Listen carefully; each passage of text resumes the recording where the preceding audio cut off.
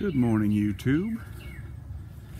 Just walking to the backyard to show you where I will be putting my pigeon coop. Right in that corner. I have kind of a small yard, and there's, as you can see, trees all around.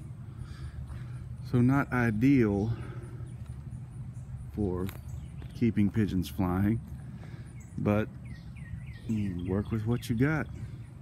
As Adrian says, it is what it is. That's my little corner of the world where the pigeon coop will be. Probably about 2 months I'll have it here. My fish house it's 12 by 16. And I think it's 9 feet tall at its highest. The pigeon coop won't be nearly as big. I'm going to start with probably a 7 by 8 or an 8 by 8.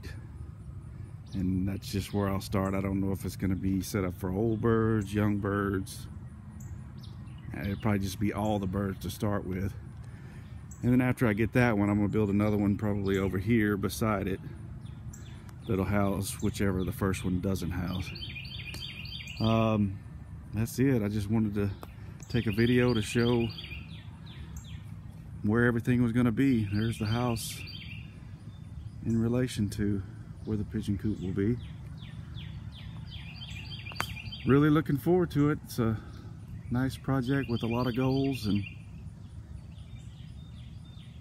something to do, something enjoyable to pass the time.